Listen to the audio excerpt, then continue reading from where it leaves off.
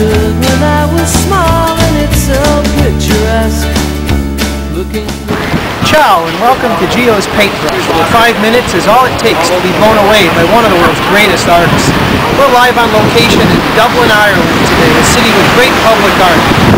Consider a very controversial work locals call the Tart with the Cart, Molly Malone. Thanks for joining us and Happy New Year. Man, oh man, that Irish weather.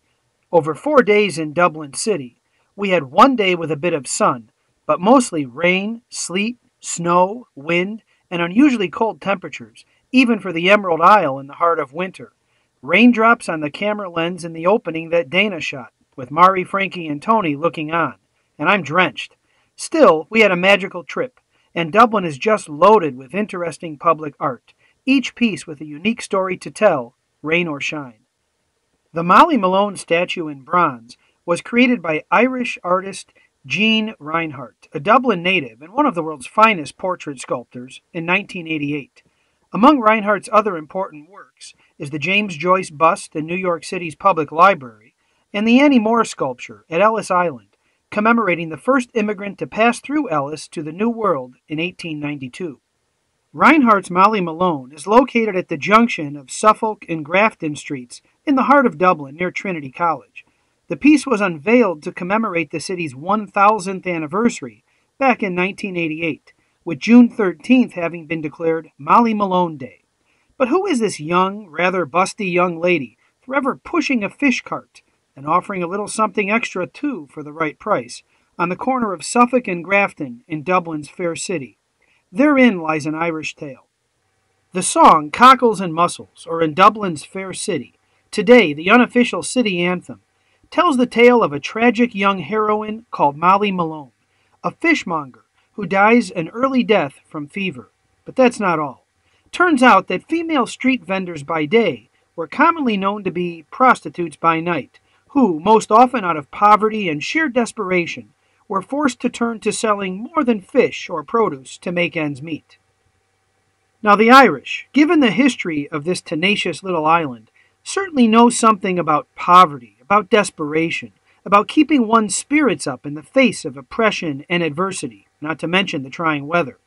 They also know in their bones about survival and the prospect of an early, tragic death. As such, this song about young and beautiful Molly Malone defiantly working the streets of Dublin to survive against all odds, well, it touched a chord in the Irish people, to the point where today, legend and reality have blended, as often seems to be the case in this mystical land. Many now believe the heroine of this song, which, by the way, does not seem to have existed, at least in print, before the late 19th century, was a real Dubliner all the way back in the 1600s.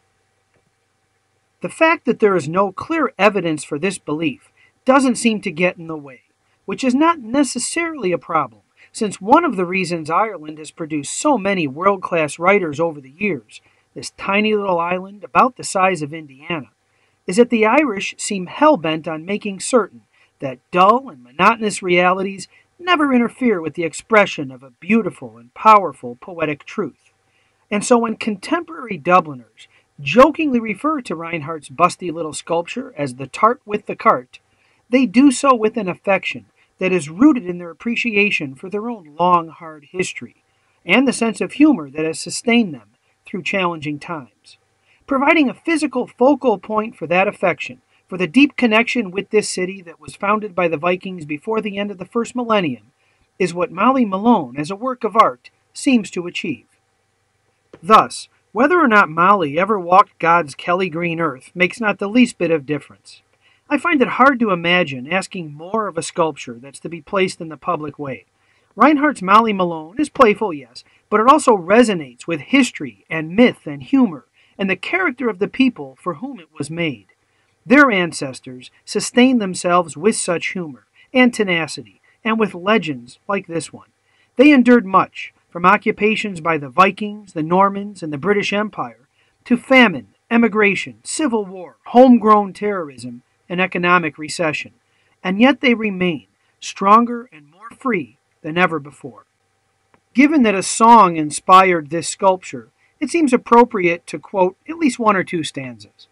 In Dublin's fair city, where the girls are so pretty, I first set my eyes on sweet Molly Malone as she wheeled her wheelbarrow through streets broad and narrow, crying cockles and mussels, alive, alive, oh. She died of a fever, no one could save her, and that was the end of sweet Molly Malone. Now her ghost wheels her barrow through streets broad and narrow, crying cockles and mussels, alive, alive, oh. Thanks for joining us. I can picture it like I could when I was small, and it's so picturesque. Looking through the crystal ball, can you picture this? And it isn't sad.